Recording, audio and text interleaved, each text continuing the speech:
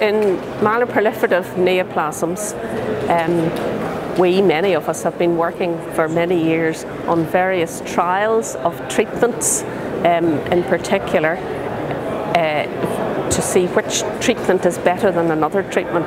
And at this particular meeting, a number of these trials are now finished and are being presented, giving us some very exciting results, and also some results that are very important, where drugs that have been tried in small groups of patients, when they're then tested in larger groups of patients, prove to be no better than the standard treatment. But that's really very important to know.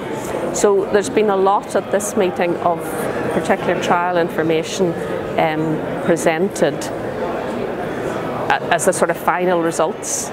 One particular that your audience may be interested in is the trial that John Mascarenhas has just presented on the comparison of hydroxycarbamide and pegylated interferon, where many patients in the UK were involved in that trial. And that shows that either treatment is effective, that there is no advantage of one over the other. And that's actually a very important question